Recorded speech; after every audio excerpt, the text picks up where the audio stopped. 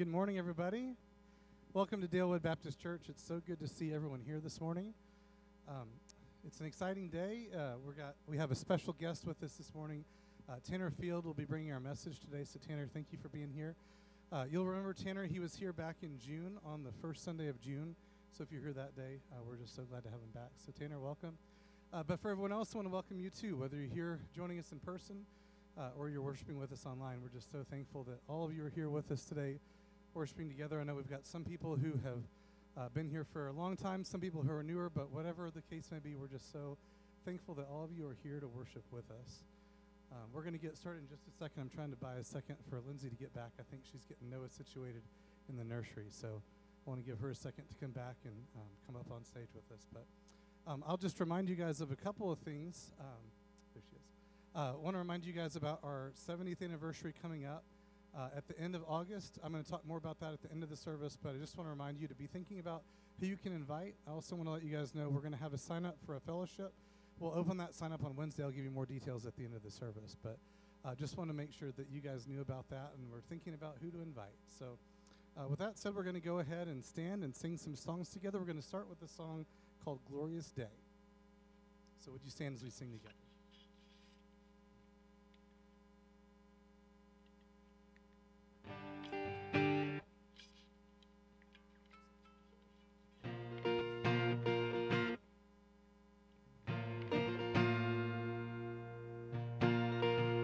There we go. Let's sing together.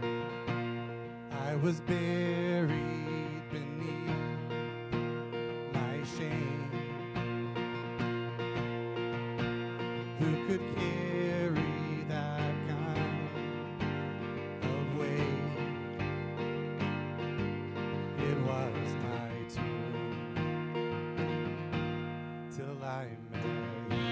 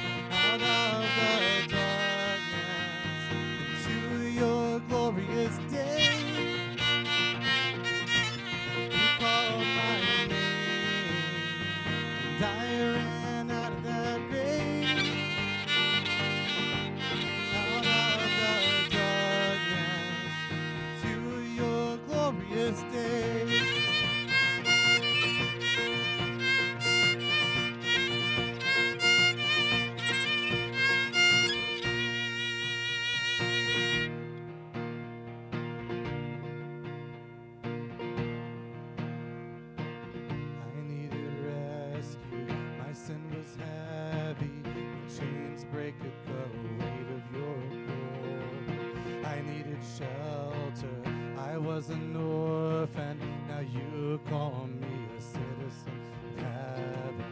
When I was broken, you were my healing, and your love is the air that I'm breathing. I have a future, my eyes are open.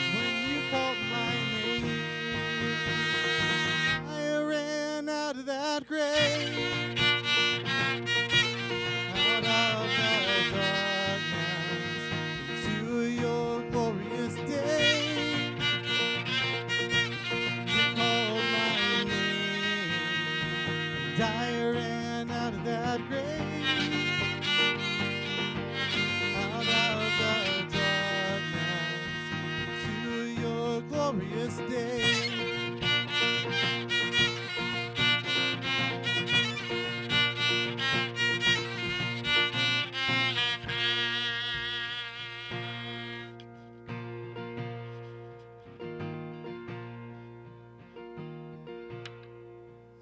On a hill far away stood an old rugged cross, the emblem of suffering and shame. And I love that old cross where the dearest and best for a world of lost sinners was slain. So I'll cherish the old rugged cross till my trophies at last I lay down. I will cling to the old rugged cross and exchange it someday for a crown. Oh, that old rugged cross, so despised by the world, has a wondrous attraction to me. For the dear Lamb of God left his glory above to bear it to dark Calvary. So I'll cherish the old rugged cross till my trophies at last I lay down. I will cling to the old rugged cross and exchange it someday for a crown. To the old rugged cross I will ever be true, its shame and reproach gladly bear. Then he'll call me someday to my home far away, where his glory forever I'll share. So I'll cherish the old rugged cross till my trophies at last I lay down. I will cling to the old rugged cross and exchange it someday for a crown.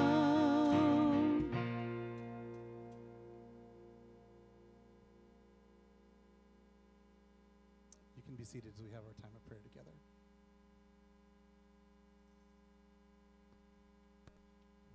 Good morning, everybody. Welcome, church family, and Tanner. Thank you for being here with us this morning. This time of our service, it's a time to come to the Lord in prayer for those needs that we have. And I know that many of you have unspoken requests and things that you've been praying about on a daily, regular basis. So we want to continue to do that. But right now, we've got some specific things that we want to pray for. Miss Bernie Shiny was laid to rest yesterday out at Woodlawn. That was at 3 o'clock. We want to continue to be with her family, her son, her daughter, and during that time. And during this time, these days afterwards, too. We want to pray for Shirley Russell. Shirley's going to have cancer surgery on August the 11th at 11:30 out at Sarah Cannon Cancer Center. So we want to be praying for her. She called Connie and I the other day and let us know about that. And if you hadn't already known it, you can certainly continue to be in prayer for her today. Like I said, I'm sure many of you have burdens this morning. And any requests anybody would like to share before we start? Okay, at that time, Father, we'll just come to you today. We want to pray for our future here at Dalewood. Thank you for all that is going on. Thank you for Tanner being here with us this morning. The pastor will be with us in the first 3 Sundays in August. So let's go to the Lord in prayer right now. Father, we do come to you, Lord, with thankfulness in our hearts. Thank you for loving us in such a special way. May we all think back to the day or the time in our lives when things changed from thinking of worldly wisdom to godly spiritual wisdom. Thank you for how you've blessed us and with us, how you've lived within us every day, Father, from that day forward. Help us in the future to continue to trust you, Father, to trust the Holy Spirit that is there to guide us in every way, Father. Father, as we come to our time of worship this morning, to sing more hymns this morning, Father, we thank you for that. Thank you for our presence together as we gather together. Father, we want to pray for the future of Dalewood. We want to pray for Shirley Russell. We want to pray for Bernice Shiney's family, Father, to just continue to be with them during these times. Father, we just never know when the time will come for each of us, Father, that you might call us home. Help us to be reminded of how important each day is to trust you, to commune with you, to pray with you, and to look to you for the satisfaction of our daily spiritual lives every day. So, Father, just guide us today, and we ask your blessings on Tanner as he comes to share our message this morning. Father, just glorify yourself today in all that you are. In Christ's name we give you the praise. Amen. Amen. Thank you so much, Steve. As Steve mentioned, we've had several deaths in our church family in the last couple of weeks. And, we've also got other things we're praying for. And in addition to those health things that we just prayed about, I know that many of you are probably carrying some sort of burden too. And so as we sing after that song, I always like to think about that as we sing and not just try to ignore it and sing like that. Those things don't exist. And so this is a song that I think most everybody in the room will be familiar with, and it's a song that was written in the midst of some heartbreak too. So I think it's a great way just to remember that it is still well with my soul when all those things happen. So let's stand and sing this together.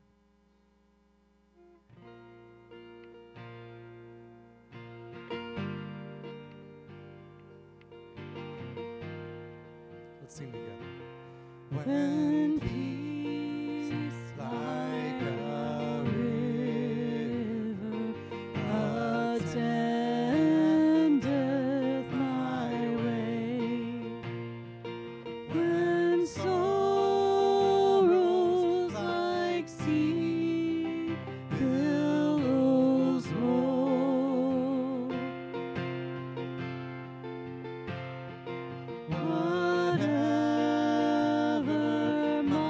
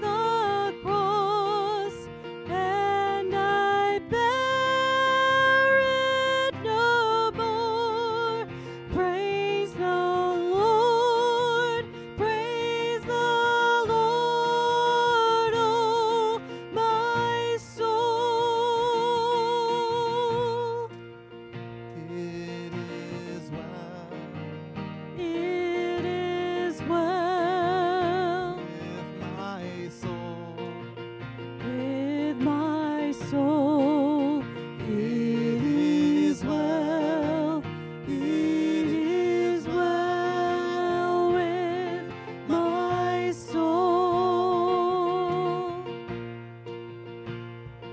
And Lord, haste the day when my faith shall be sight. The clouds be rolled back as a storm. The trumps shall resound, and the Lord shall descend. Even so, it is well with my soul. It is well It is well with my soul. with my soul. It is well. It is well with my soul. Sing that one more time. It is well. It is well with my soul.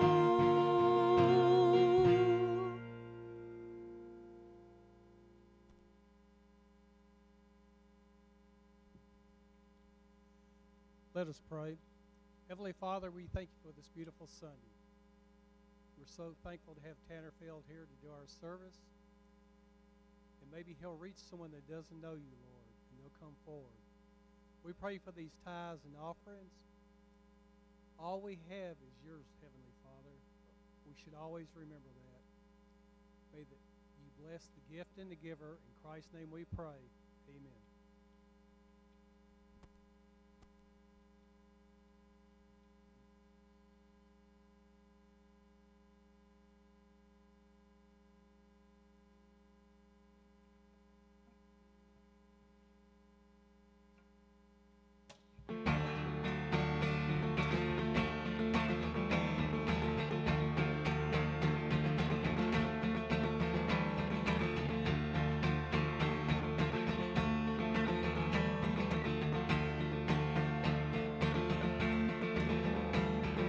The Lord is the Spirit. Where the Spirit of the Lord is, There is liberty. and the Spirit lives inside of me. Where the Spirit of the Lord is, There is liberty.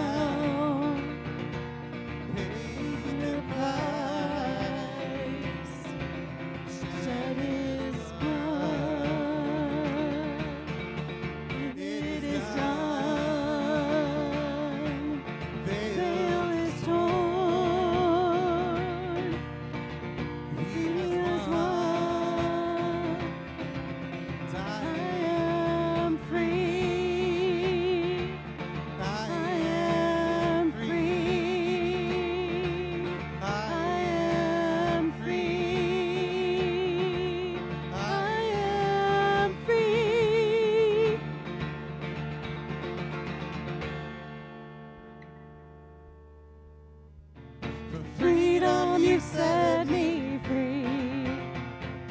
Yes, I am free indeed.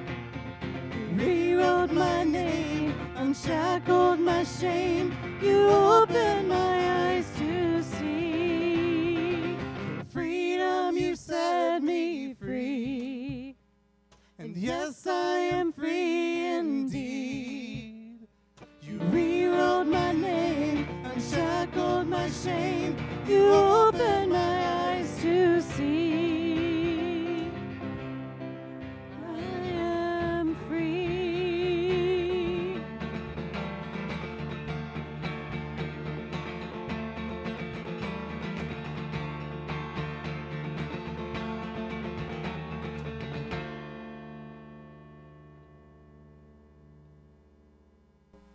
As I said, you were so welcoming last time, and you didn't disappoint again this morning.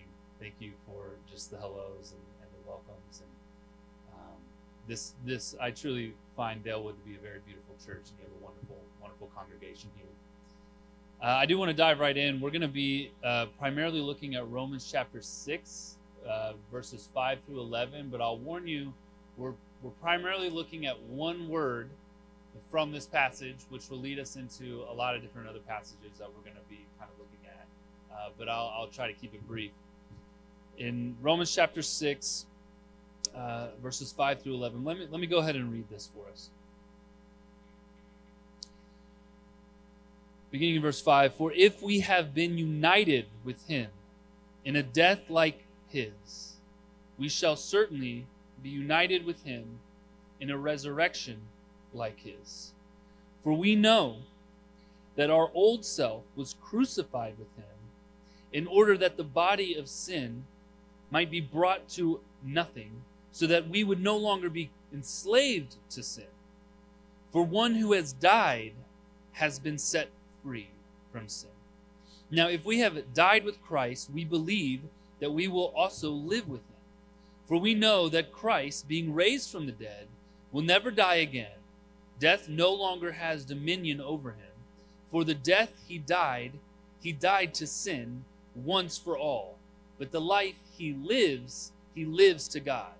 So you also must consider yourselves dead to sin and alive to God in Christ Jesus." The word that I want us to focus on this morning, it's a central word in this passage, is found in verse 7, where we read, "For one who has died has been set free."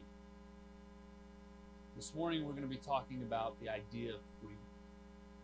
Now, I want, as an exercise, if you would entertain me, I want you to clear your minds, and when I say the word freedom, I want you to think about the first thing that comes to mind when you hear that word, freedom. Some of you might think of birds flying in the sky. Maybe, I'm from Oklahoma, I think about the wide open plains. Maybe you think about a ship setting sail out to sea. Perhaps you think about some of you car lovers driving a 1960s Chevy convertible down the countryside road, or maybe a Ford Mustang if you're a Ford guy.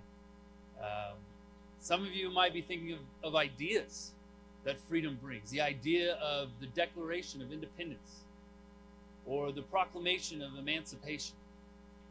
Or you think about Martin Luther King Jr.'s famous speech, free at last, thank God Almighty, we are free at last. Or maybe you think about America itself and what America boasts that it is founded upon, the idea of freedom. Or maybe you're like me, you're a movie lover. You think of Mel Gibson laying down on a table, screaming his heart out, freedom, in the famous Braveheart classic. The word freedom is a loaded word. It's a word that so many people would have so many different thoughts on and so many different ideas. You might find yourself in a group of people, or maybe on a chat online or something, talking about the word freedom, and realize that not everybody in the conversation is talking about the same thing. When we hear the word freedom, we might think of a lot of different things. It is my heart this morning to talk about freedom because I think it's central to the idea of what it really means to be a Christian. And it's an idea that our culture has fallen very far from. We live in a country that boasts this concept of freedom, this idea of being free, and yet I fear that our culture has identified freedom as being more about the question of what I can do. What rights do I have? What can I do and when can I do it with the least amount of consequences possible? That's freedom. But I would argue this morning that freedom is less about the question, what can I do?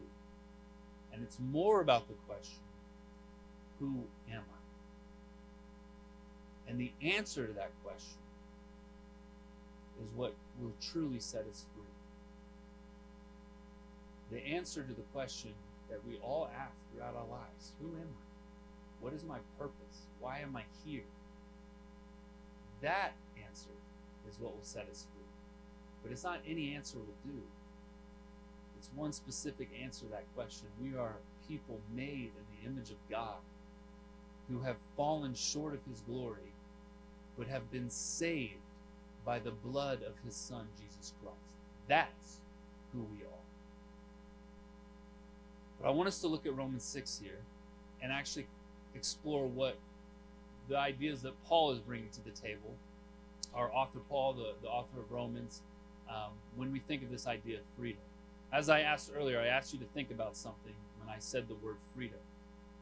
And I'm willing to bet that if Paul was here this morning, and I was to ask him the same thing, I was to ask him, what's the first thing that comes to mind when you hear the word freedom? Interestingly enough, I think that his answer would be one that none of us probably thought of. His answer probably would have been death. A radical answer. But we look at our text here, we see in verse 5, united in a death like his, or like this. Verse 6, old self was crucified. Verse 7, one who has died has been set free. Verse 11, consider yourself dead. In fact, Paul uses a word associated with death, whether it be death itself, dead, died, crucified. He uses it 9 times in these 6 verses. It's actually more of the central theme is all about death in this part of the book of Romans, but he's talking about the reality of freedom that comes with it. Now, why does Paul mention death as something so closely associated or necessary for the reality of freedom to take place in our lives?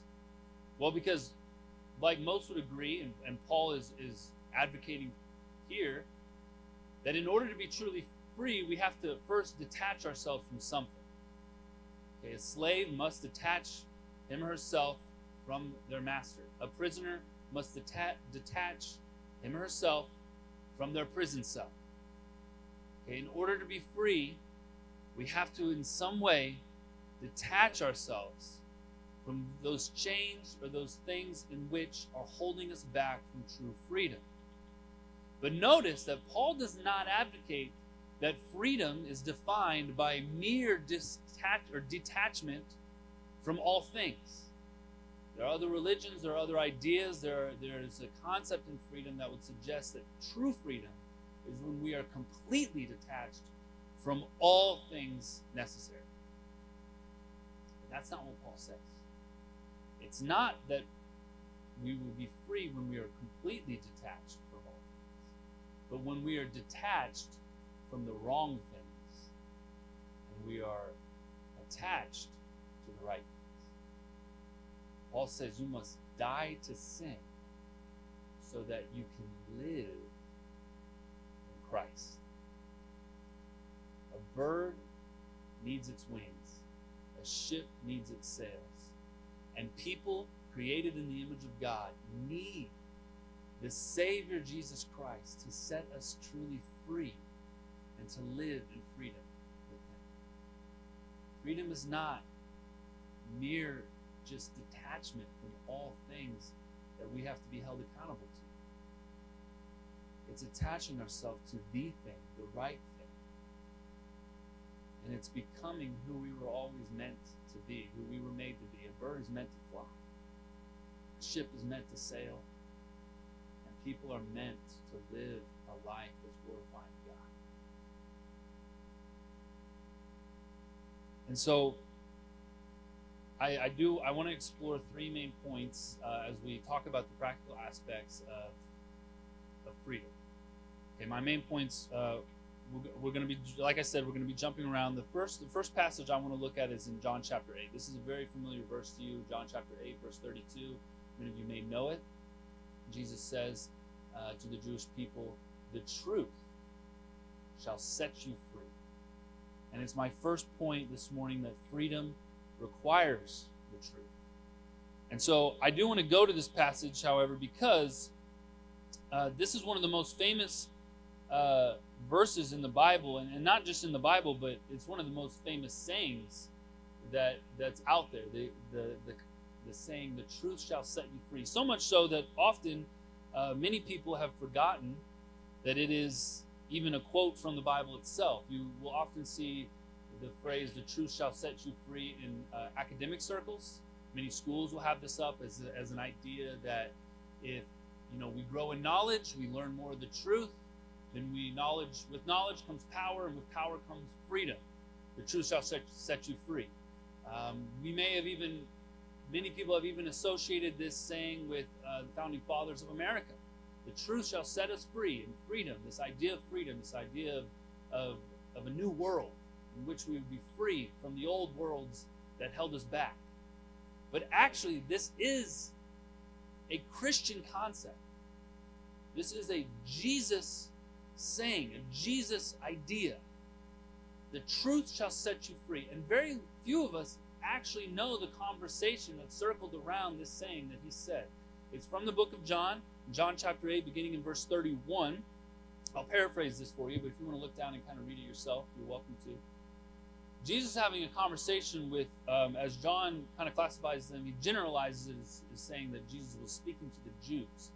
We have to remember that John was writing primarily to a Greek audience, and so he didn't necessarily specify in most of his gospel the difference between the Pharisees or the Sadducees or these different religious sects, but rather just generalized and saying the Jews. But it's important for us to remember that this isn't a message that's just Christian versus Jews, but it's actually a message about a certain group of people within the Jewish circle. More than likely, Jesus was speaking to the Pharisees or some type of religious leaders who were the driving force in wanting him to be crucified. And he says to them this saying, he says, "The truth shall set you free." And the Jews reply to him and say, "What do you mean? We're already free. We don't need to be set free. We are the children of Abraham." And Jesus, over and over again says, no, you're like your father. You do the works of your father. You lie, you steal, you cheat. And they keep going back to him. Our father is Abraham. Are you speaking ill against Abraham? And Jesus eventually corrects them. It's actually in verse 44 where he says that your father is that of the devil. Yes, you are the people of Israel. Your lineage is found in Abraham. But if you were truly children of Abraham, then you would recognize me. You would know who I am. You would believe the words that I'm saying to you because they are the words from the Father himself. We're reminded, it was one of the disciples who said to John in John chapter 14, he said to Jesus in John chapter 14, that, show us the Father, and that's enough. And he says, have I been with you this whole time and you still don't recognize me? I am the embodiment of the Father. He has sent me. I represent him as his great mediator here in the world. I am the Son of God. And to recognize me is to recognize the Father. And so the Jewish people at this time, or the certain group that Jesus was speaking to, they were seeking to crucify him. And Jesus said, you can't be free. You can't possibly be free you don't even know the truth. I'm telling you the Word of God, and you reject it. Now, why is it that the truth is something that is so freeing to us? Well, we know that it's just a reality in life that you can't really be free on the grounds of something that's a lie. You know, there was this classic movie, maybe you saw it, maybe you didn't. It's gained quite the cult following from the early 2000s. It's called The Matrix. It's a movie, basically, I'll paraphrase. It's a movie about a normal guy who works in an office building, I think somewhere in New York, and just, has a normal 9-to-5 job, normal life, normal guy. And then one day everything changes when he's told that everything, his whole reality is actually just a construct. It's not real. He's living in a false world that was created by these robots, and the actual reality is that he's in a pod, and the robots are using him along with everybody else in the world as basically a battery to charge their modern world. It's been a while since I've seen the movie. Sorry if I'm butchering it, but essentially he's given this choice. You can live comfortably in your false world, where you have a job, where you have ambition, where you have comfort, where you can eat good food, nobody bothers you. Or you could come to the real world where there's a war going on, where there is no comfort, where you have very little food, where there is no promise of tomorrow, but it's real. And in the movie, of course, he chooses the latter. He chooses the reality over the fake. So many of us in this world, we're living in a false reality.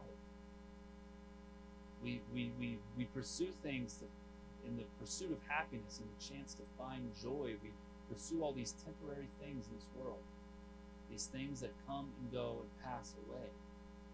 We put so much effort into developing, building this life around us that's really more of just a canopy of safety, rather than it is what we were truly meant to live for and do with our lives. So Jesus says, you've got to be set free. Come to the truth. And the problem with these Jewish leaders is that the reason they weren't living in the truth is because, yes, they had the law of Moses. Yes, they had the truth of the true history of God and Abraham and the descendants of their people and how God had brought them into this promised land. And they had all of this. And yet they weren't even honest with themselves, because if they had been honest with themselves, they would know that they had fallen short of the requirements of God. They had fallen short of what God was meaning the nation of Israel to be. This is why Jesus called the Pharisees hypocrites. At one point, in great boldness, he even said, you are whitewashed tombs. You are sculpted beautifully on the outside. You are washed with a beautiful white color. But on the inside, you are dead. You walk in and there's nothing but a carcass. The Pharisees of his time, their great sin was that they were putting a mask of righteousness over their sinful selves. They were wearing a cloak of false righteousness over the sinful, prideful reality that they lived in. And Jesus said, you're not really free. It was Jesus who sat at the table with prostitutes and tax collectors.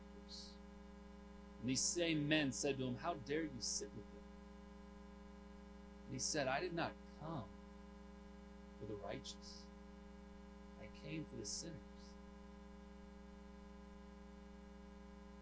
It is a great fear that we should have as a church, as individuals, as a people, that when Christ returns,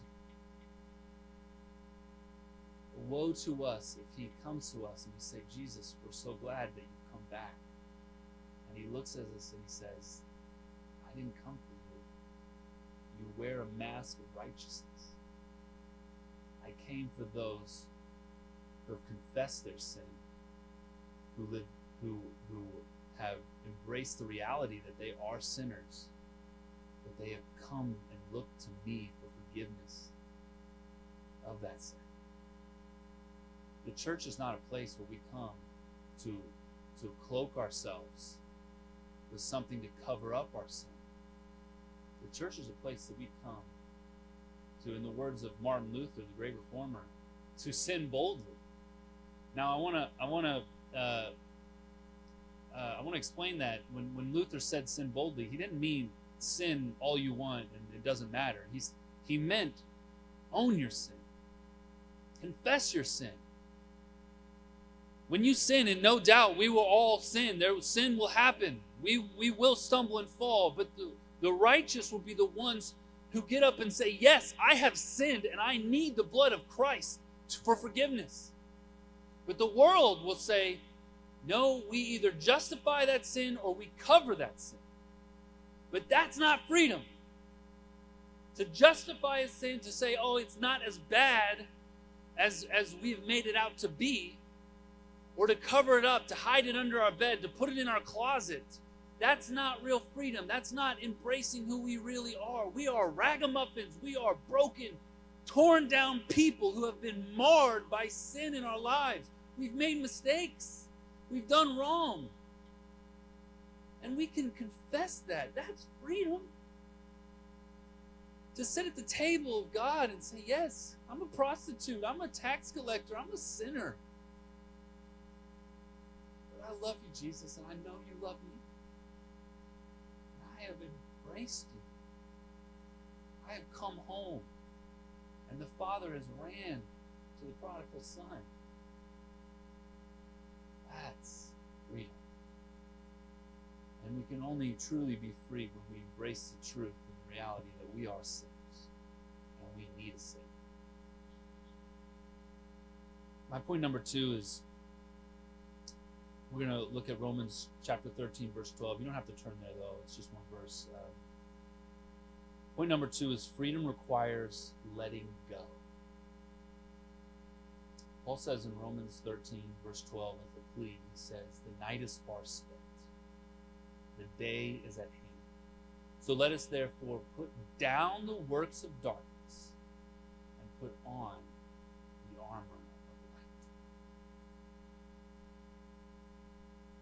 There was once a bird that was captured and put into a cage. It grew up in the cage. It spent years in the cage. It was fed seed every morning, every evening. It had shelter. It had comfort. It learned to embrace its cage. One day the bird was let go. And it did not go far at all before it turned back around and went back into its cage. Because the cage had become all that the bird had ever known. The bird could have flown far above the trees into the clouds. It could have spread its wings, and it could have been what it was always truly meant to be.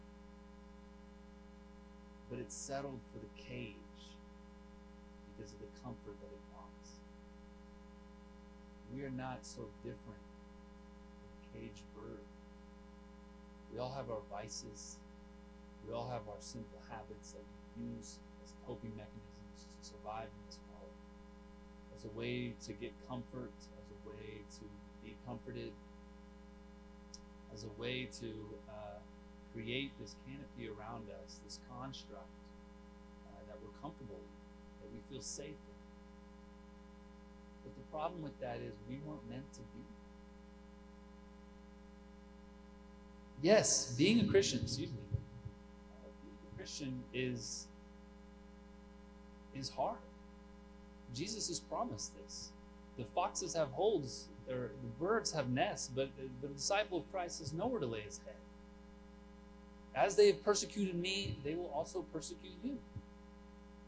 There is a guarantee that the Christian life will require a great amount of sacrifice, discomfort, heartache, suffering, persecution. But we will be like birds soaring in the sky, high above the trees, into the clouds, because we will be what we were always meant to be. Vessels for the glory of God, to carry out the work of God. This is who we are as people. We are made in God's image. And we were made to serve him and to know him and to experience him. And anything else is just a cage, keeping us from who we're supposed to be. And it's who we are that really defines our freedom, not what we can do. And I know that for those who live in the world, for those who do not know Christ, it's easy for them to look into the walls of the church and think, that doesn't seem like freedom to me. There's requirements, I have to go to church every Sunday, I've got to join the membership. There's certain activities that I need to say no to, There's sinful activities that are fun, pleasurable, enjoyable that I no longer can do if I'm a Christian. There's more freedom if I don't constrict myself to the boundaries of religion. It's understanding why someone in the world would think that. But often even in the church, and perhaps even some of you this morning, deep down in your hearts, you've been going to church for years and years. You've been a professing believer, probably maybe most of your life. And yet there's a part of you inside that might be tempted to believe the lie that this religious life that you've chosen is holding you back. It's keeping you from enjoying the pleasures of this world. We look out into the world, we see people who have casually adopted a lifestyle of partying, of drinking, of sexual habits, of being something that we know is contrary to nature, as Paul speaks of in Romans 1. And we think, that looks like freedom. But again, freedom is not so much about being able to do more things. It's about being who you were supposed to be, who you were born to be. But in order to do that, we have to let go of those desires. We have to let go of thinking that those things in the world can satisfy those deep desires within our heart, can satisfy the purpose and meaning that we think that we need in life, or that we do need in life. And it's hard, but we let it go. Like a bird who needs to just let go of the cage.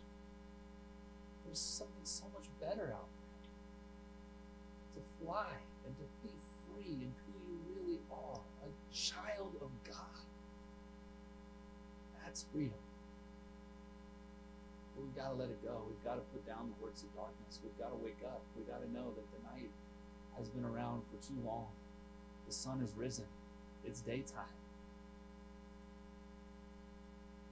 Finally, in point number 3, I want to just close in the book of Acts, Acts 26.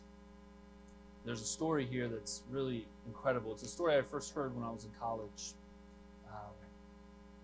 And I just want to share it with you this morning. My final point, point number 3, freedom is who you are not. Or excuse me, freedom is who you are, not what you have.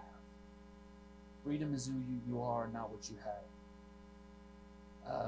Paul has found himself, he's been arrested. The Jewish people accused him of causing distress, of preaching blasphemy. They've convinced the Romans to imprison him. In his imprisonment, he appeals to Caesar. And so there's a whole process of legal steps he has to take in order to get the audience before Caesar. As a Roman citizen, he had the right to appeal to Caesar. But during his waiting and his time, he has the opportunity to speak before Governor Festus and King Agrippa. And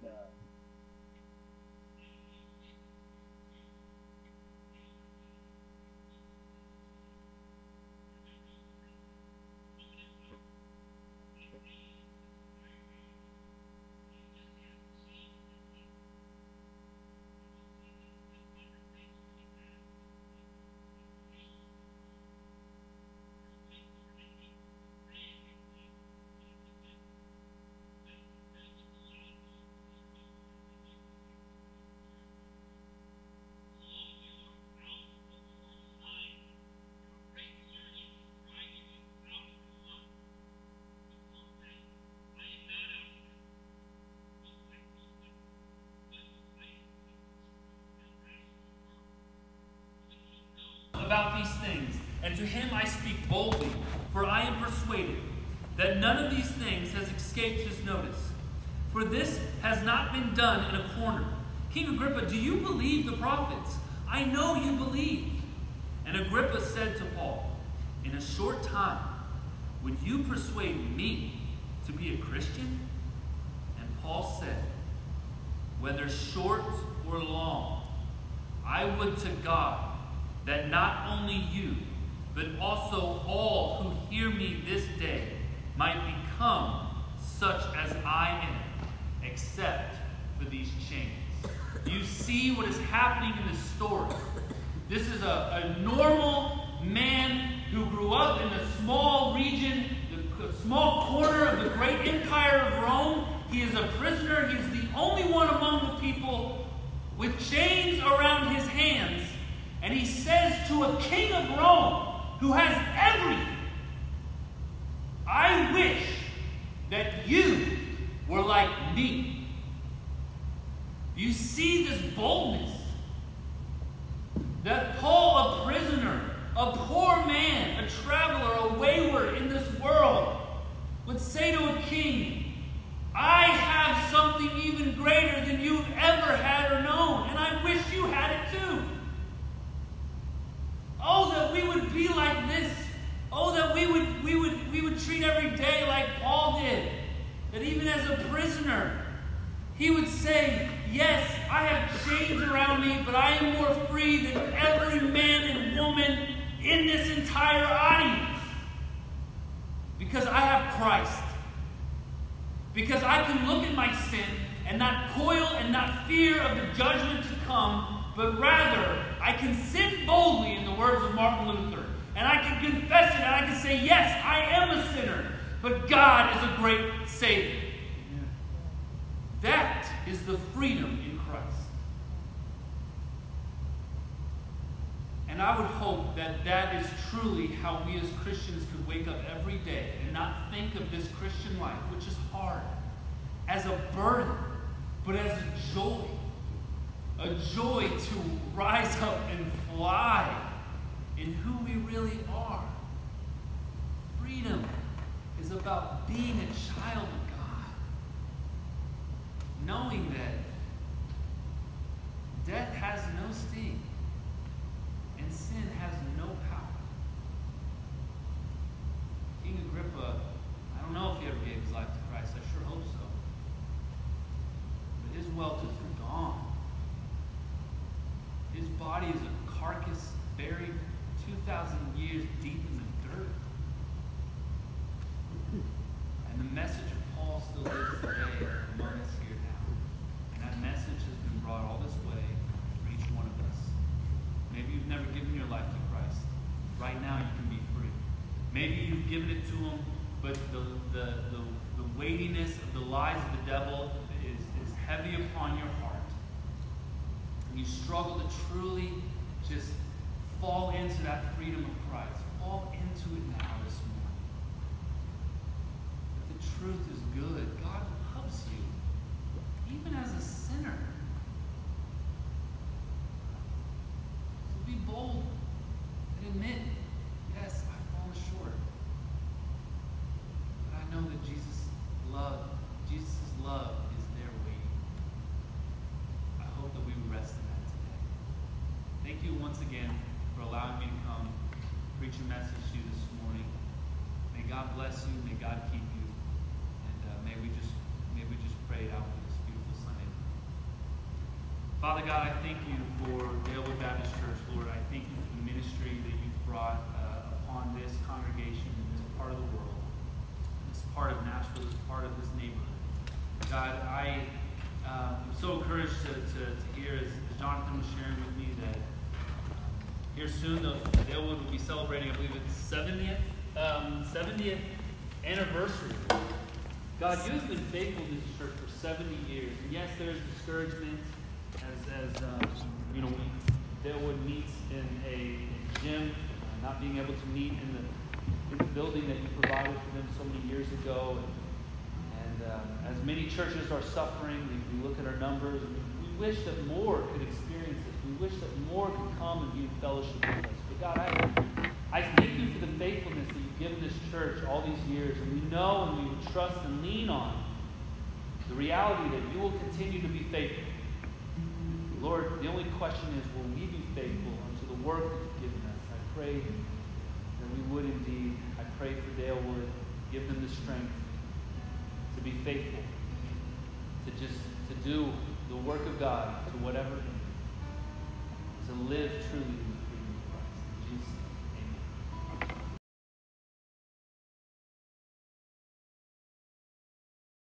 Thank you, Tanner. As we respond to the words that Tanner shared with us today, I'd love it if you'd stand with me and sing as we sing a song, Come Ye Sinners.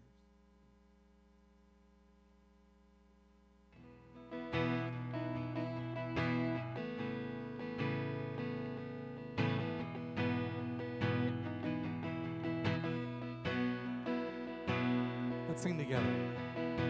Come ye sinners, poor and needy, weak and wounded, sick and sore.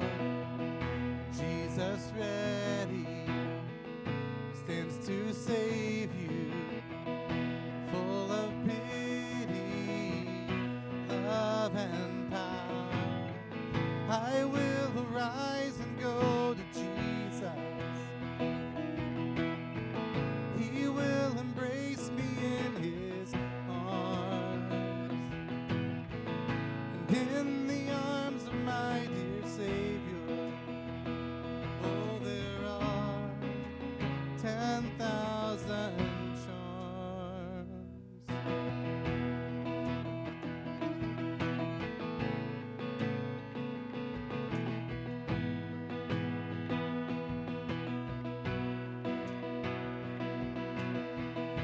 Come ye weary, heavy laden, lost and ruined by the fall. And if you tarry until you're better, you will never come at all. I will arise and go to Jesus. He will embrace me in his arms. And in the arms of my dear Savior, oh, there are 10,000 charms.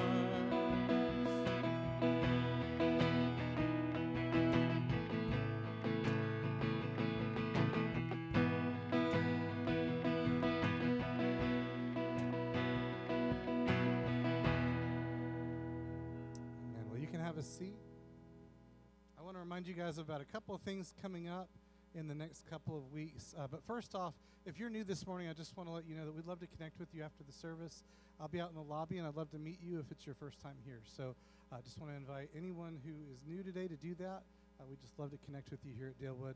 Also want to remind you about some things coming up. Our Wednesday prayer and Bible study will meet this Wednesday at 11 o'clock in the fireside room. That's the room right off the side of the lobby there on the right side. And also want to share with you who's going to be here the next few weeks. We'll have Michael Kelly, the Executive Director of the Nashville Baptist Association. Will be here on Wednesdays in August. So starting this Wednesday and then the next 3 Wednesdays to follow, Michael Kelly will be here leading our Wednesday Bible studies. So I'm really excited to have him. I know he'll do a wonderful job for us, and it'll be great to have him here. So be sure and be here 11 o'clock Wednesday, every Wednesday in August for Michael Kelly. And then the next 3 Sundays, we're going to have someone by the name of Jason Dukes doing our Sunday worship on the first 3 Sundays of August. Jason is involved with Brentwood Baptist Church. He was their campus pastor at Harpeth Heights for a little while, and then he was the campus pastor of their Nolanville campus when they first opened that. So Jason has a lot of pastoral experience, and I'm sure it'll be great to hear from him. That'll be the first 3 Sundays in August, and not the fourth one, because the last Sunday in August, August 27th, as we mentioned earlier, is our 70th anniversary celebration. So like I mentioned at the beginning of the service, we're going to have a fellowship, and we'll start signups for that on Wednesday. We'll have more details about that next Sunday. But I want to invite you to think about who you can invite to be here with us. Obviously, we'd love for all of you to be here on August 27th. But anyone you know who has been a part of Dalewood in the past, or who just might have a special just care for Dalewood, might love to be here for that. We're going to invite back some people from our past, former pastors and former worship ministers and other former staff members, and it's just going to be a great day. So I hope that you'll be here. I hope you'll think about who you can invite, and I would love to have you at the fellowship as well. That's August 27th, the last Sunday of August. So those are some things that are coming up here at Dalewood, but we're going to conclude our service now. We're going to stand and sing together the song that we opened our service with, Glorious Day. So I'd love it if you'd stand and sing that with us.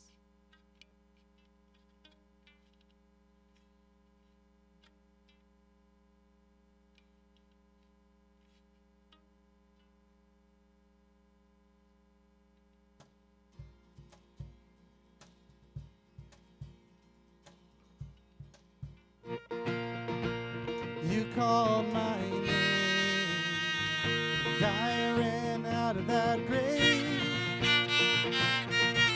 out of the darkness to your glorious day. You called my name, and I ran out of that grave, out of the darkness to your glorious day. Be dismissed. Have a great week.